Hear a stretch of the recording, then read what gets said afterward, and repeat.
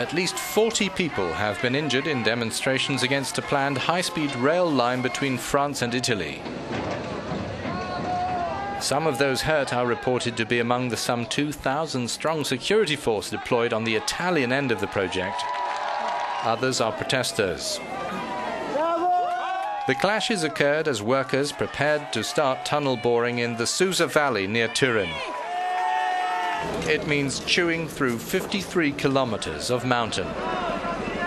The authorities' plan is to slash travel time between Milan and Paris from 7 hours to 4 and form a strategic link in the European network. The next phase of tunnel construction has to start before the end of this month if the €15 billion project is to benefit from a tranche of European subsidies. Valley residents oppose the cross-border development on grounds it will damage the environment.